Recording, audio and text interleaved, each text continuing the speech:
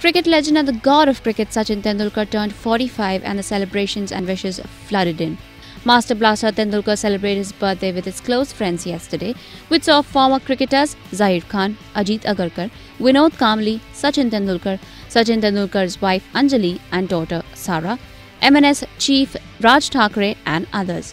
The news of Tendulkar's retirement from international cricket in 2013 came as a shock to many cricket fans around the world. However, Tendulkar still remains a wishful cricket enthusiast and is associated with his former Indian Premier League franchise, Mumbai Indians.